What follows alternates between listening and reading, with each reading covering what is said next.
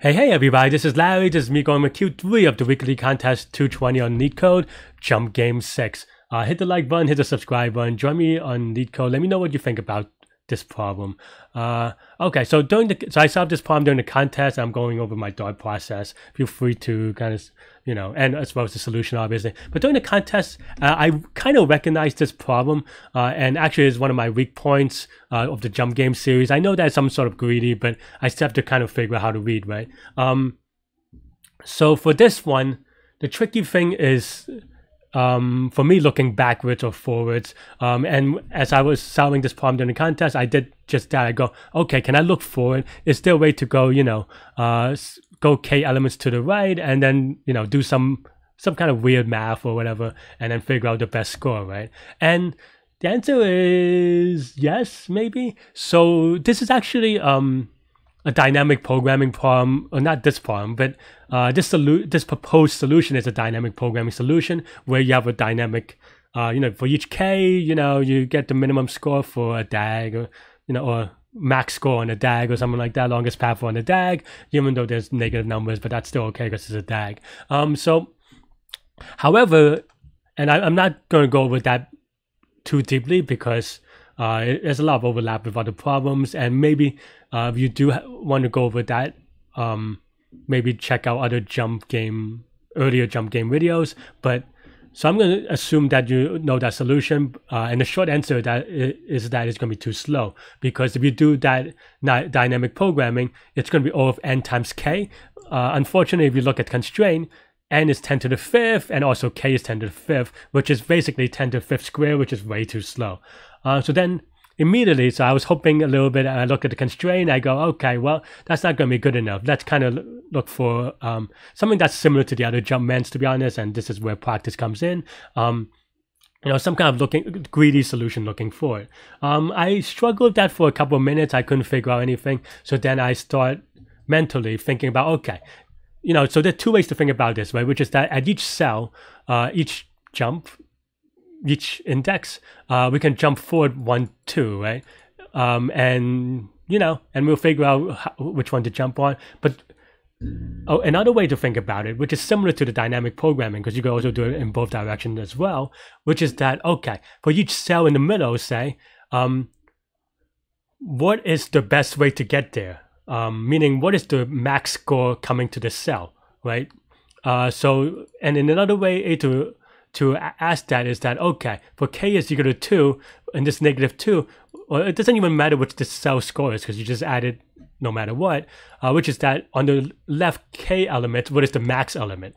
And for me, once I am able to phrase the problem in terms of this question, it rang the light bulb. I mean, ring the light bulb? That's not the right phrase, right? Ring the bell or lit a light bulb, whichever proverb you prefer. It's not even a proverb, it's just a saying. But anyway, yeah, so now for each element, you get the max element to the left side. And what does this mean, right?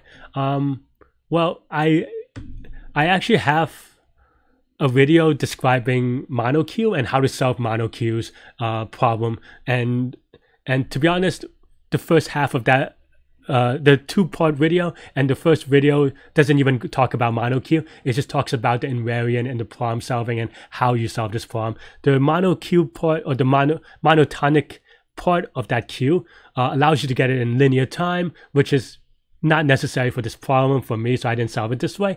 But looking back, I could have solved it this way, but again, during contest speed, I'm trying to solve it as fast as possible, right? And for me, it's not worth thinking over, to optimize log n unless I have to, and I didn't have to. So I'll go with that a little bit. But that's basically the idea. And the monotonic part is an emergent property of the fact that you have basically, essentially, like a sliding window of sorts. Again, even though I know that this is similar to Q2 in that regard, you have a sliding window max of the last k elements, right? So that's basically is that, from -2 you go to 4, well, you just shift from -1 to -2, and then from that you could do a max q of length 2, and that's basically all you're looking for, right?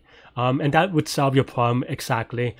So I'm not going to describe in this video that much about how to do the proof and stuff, only because I'll put a link below on the monoq video, and because this is basically a cookie cutter monoq problem once you understand monoq well enough. So if you go over that video, let me know if you have any questions. But once you understand that video and how to construct the problem and the solution in that way, you'll understand this problem. So I don't want to repeat myself too much.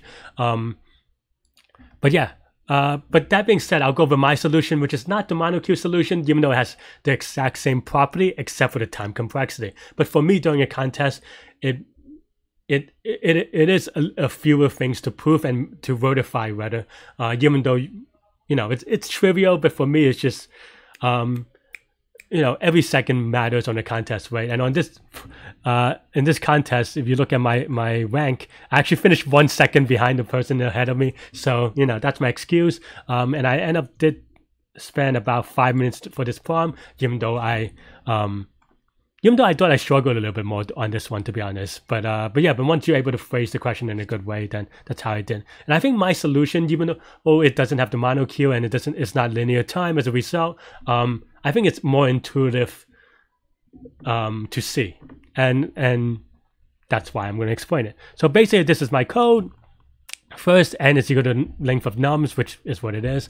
I call this dp, but it's really, you could call it dp if you like. But basically, this just gives me the best score for a given cell. So that, like when I'm at -6, this is the best score, including the -6 up to this point to get to -6, right? So for example, in this place, the best score to get here is going to be 1. Here it's going to be -4, presumably starting from 1. This is going to be -19. This is so weird because you're also coming from 1, where 4 is going to go from -4, which is, so the best score is going to be 0 and so forth, right? So that's basically what my DP is. And instead of using some sort of monoq, I keep a sorted list. In C++ or Java, I think there's a multi-set or something like that you can use properly, and so that you can get the min element out, or in this case the max element out of that. So basically that's what I did. I go, okay, so this is actually most of the work on this problem, even though it looks really simple as an if statement. Basically, if it's the first element, well, then you just, there's no prior element, right? You just take the first element from the list, and that's your score. That's pretty straightforward. Otherwise, your current score is just going to be this thing, which gets you the max score of the window that we were talking about. And we just care about a window of size k. And then this is also just the cell that we're stepping on. So this is now the max score, the previous max score of the k steps that we could be coming from, plus the current score. So this is now the best score, right? Because you have to start at array 0. So, okay. After that, we set dp index as equal to best. This is just for us to keep track of so that we can remove it later. And then we add it to the list after we, because this is now, so we want to add it to the list so that the next element can use this element to jump from. And then here is if now, this is just going, and maybe another way to write this is, an alternate way is, if length of s sub list is greater than k, then we remove this element. These two are equivalent, though this is what I wrote during the contest. They're both this, you could kind of show why these are the same, but basically this is, okay, now the sorted list has more than k elements, so we have to shrink it by 1 element so that it remains k element. So that's basically what I did, and this is also why we have to keep track of the previous scores so that we can remove it from the list when we're ready. And that's pretty much it. So once you do it for every element, every array, then now we just return it for the last element, which is where you want to land, and that's going to give you your score. So let's go over complexity, right? For the sake of argument, let's just say sorted list is log n. I know that there's some nuance in that, but let's just say it's log n, and in C++ and Java, these are going to be log n libraries. So from that, for every element in the array, we have we do one add and maybe one remove. So it's going to be log n number of operations. And so each loop takes log n time. You have n of them. It takes n log n time in total. Yeah.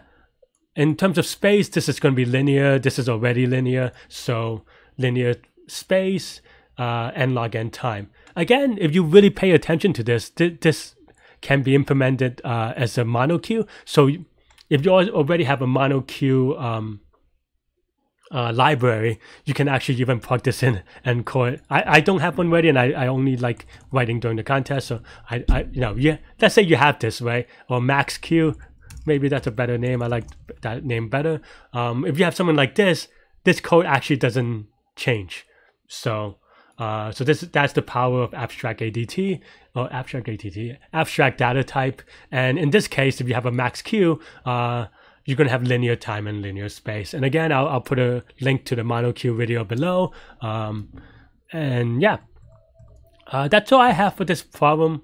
You could watch me solve it during the contest and just thinking through it a little bit. Let me know what you think. Ta-ta. Okay. Oh, 2 people already finished. People are really fast. Okay.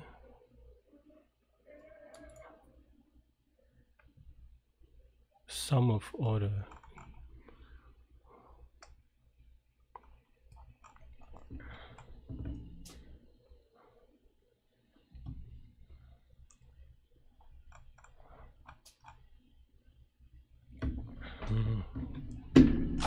That's hard, maybe.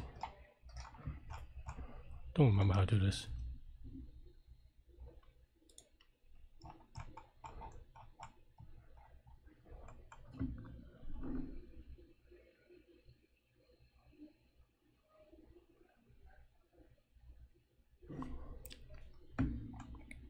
So 1.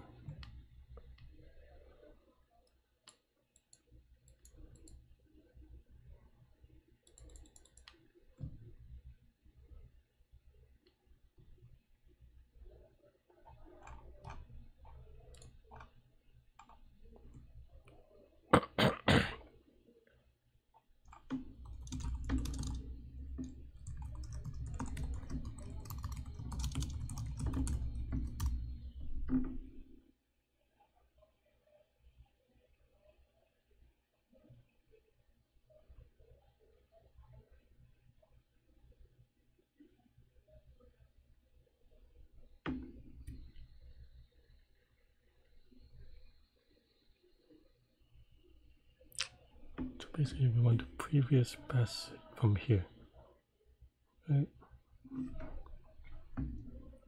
This is 1 and then we carry it. Okay.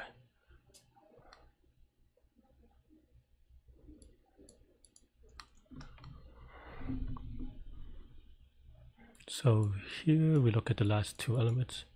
Here we get the max on the left.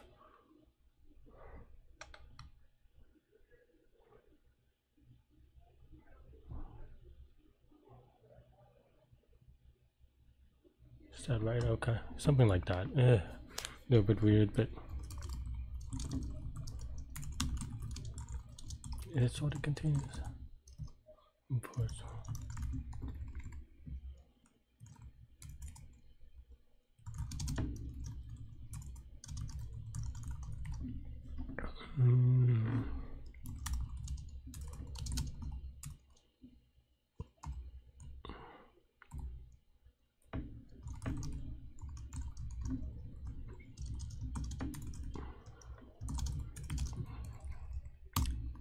Okay, so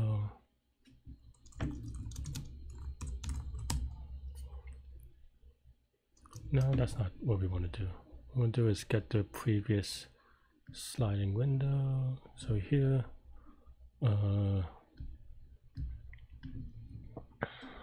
TP index is equal to the max of sorted list. So that's list of -1. Let's just go best.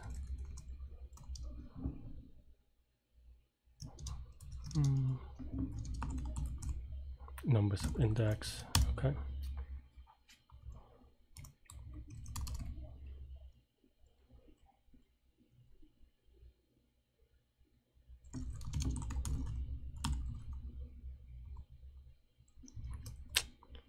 If index is equal to 0, then best is equal to just a number.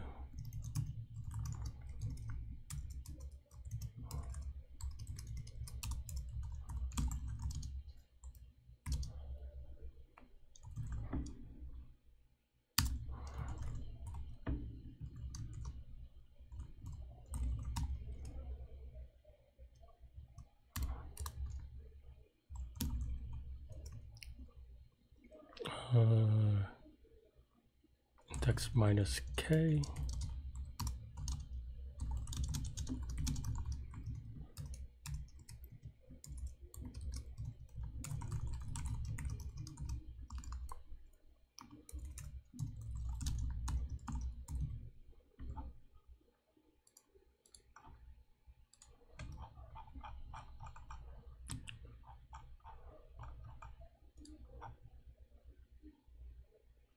Good. Hey, thanks for watching this video explaining the problem. Let me know what you think. Ask questions, because then I can answer them preemptively, or join the Discord. Hit the like button, the subscribe button as well if that works. And hopefully I'll see you again. Bye bye.